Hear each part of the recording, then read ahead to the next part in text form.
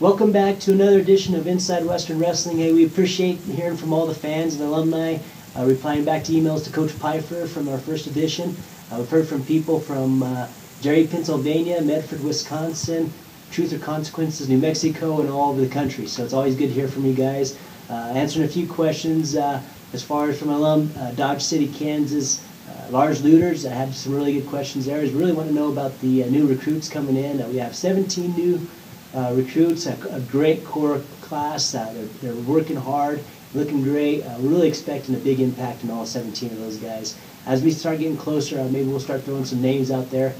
We have some alums like Troy Brown from West Point, Utah, sending great wrestlers and to us, and also some other alums I know have been doing a good job keeping in touch with Mountaineer Wrestling. So just wanted to thank for everybody again. A few things that are coming up.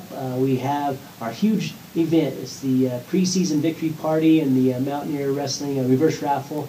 And also for that event, that's going to be Saturday, October 12th. We'll be hosting the 1963 and 1964 National Championship teams. We got a lot of the members coming in. It's their 50th year reunion. We're really looking forward to those guys coming back home and reminiscing with their team members and the rest of the Mountaineer Wrestling family. Also, the night before our banquet is the Mountaineer Sports Hall of Fame banquet, which will be Friday, October 11th. We have two awesome wrestlers that are going into the hall, the class of 2013.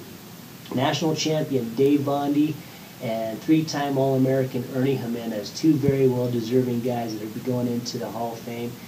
Really looking forward to those guys coming back home as well. So we hope to hear back from more of you guys. Our condolences go out to all the Colorado victims and families out there that are dealing with the Colorado flooding. We hope you guys are recovering. And if there's anything that we can do for you guys, please let us know. Go Mountaineers.